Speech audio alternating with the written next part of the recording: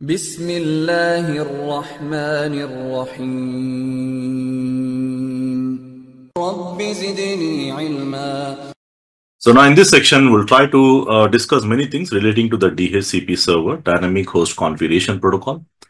We'll try to see what are the different, what is exactly DHCP server and what are the limitations with static IP. And as we progress, we'll also see the overview of the DHCP and what is the DHCP process, how it goes. Then we'll try to see what are the different supporting devices, what the DHCP is supported here. Now here mainly the devices in the case of CCNP or enterprise level, we will try to make a router or a network switch to do the job of a DHCP server. We'll see how to do that.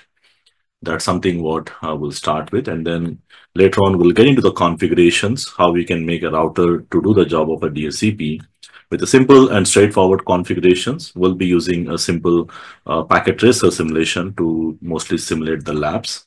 That's going to be sufficient. And then later on, we'll also see how we can make a router as a DHCP client, DHCP server. And additionally, there will be some limitations. Mostly in the production networks, we don't use a router as a DHCP server because of some reasons. We'll talk about that. And later on, we'll also configure one of the lab relating to where you can make a L3 switch to do the job of a DHCP as well. And finally, we'll also talk about the relay agent. Relay agent is basically providing the IP addresses to the remote subnets, not in the local LAN, on the remote LAN. And finally, we'll also talk about the troubleshooting in the last.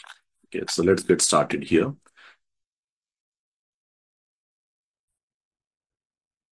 So let's get back to the DHCP. DHCP stands for Dynamic Host Configuration Protocol. It's a method to automatically assign the IP address, not only just IP address, we can also assign the subnet mask, default gateway, DNS server. Like we all know the importance of the IP address. So every device in the network must have an IP address. Without IP address, you cannot use the device, right? Whether it is a router, whether it is a switch, or even if it is a network printer, it has to be assigned with an IP address. Now, there are multiple ways we can assign the IP address. One is we can simply go to the device and we can manually give the IP address. Like I can go to my computer and I can simply go and type in what will be the IP address and what will be the subnet mask and the default gateway and the DNS servers. All this information I can simply go and give manually. Manually means via static method. But again, the drawbacks with the static is, let's try to see the drawbacks. So this is typically the static method. Now there are plenty of drawbacks with the static method. The main thing is the manual configuration, because we need to go to each and every device and we have to configure the IP address. Especially it's not a scalable solution. So one of the main reasons is scalability issues. Like if you have hundreds of devices, it's not possible to go to each and every device and manually configure it, because all the configurations goes manual, which means practically it is not possible for you to give the IP address to each and every device manually. Like a simple example, if you take you visit the office, you need to connect your laptop, or you might be connecting let's say a mobile phone to your Wi-Fi network, and you expect the device should get an IP and connect to the network, and you start using the device as a part of the network. But if it is normally it happens with a dynamic IP, that's what it happens in the backend. So giving the IP address to each and every device manually is not possible, and of course it has a configuration complexity. Because of the manual configuration, you need to go to each and every device and do that, and adds a management overhead. Overhead is basically, as the size of the network increases, it becomes very difficult for the administrator to manually configure on each and every device. Okay, scalability already I discussed. It's okay if you have just 4 or 5 devices, but if you have hundreds of devices and the devices keep changing, it's not a practically scalable solution. Okay, of course, other possible reasons we can add, like IP address conflicts.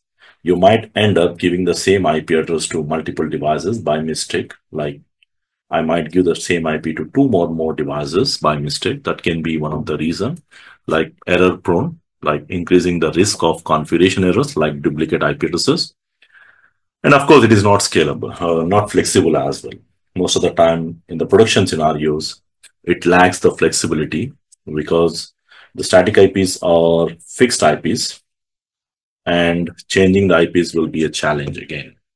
Now, one more reason we can add like security concerns. Security concerns is one of the another reason you can add why we don't prefer to use a static IPs.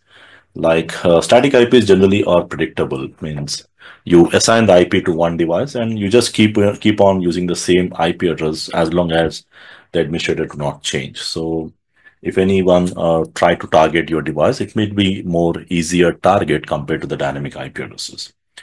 So that is very less strong reason, less likely a strong reason to tell, but that is one what can be one of the reason here.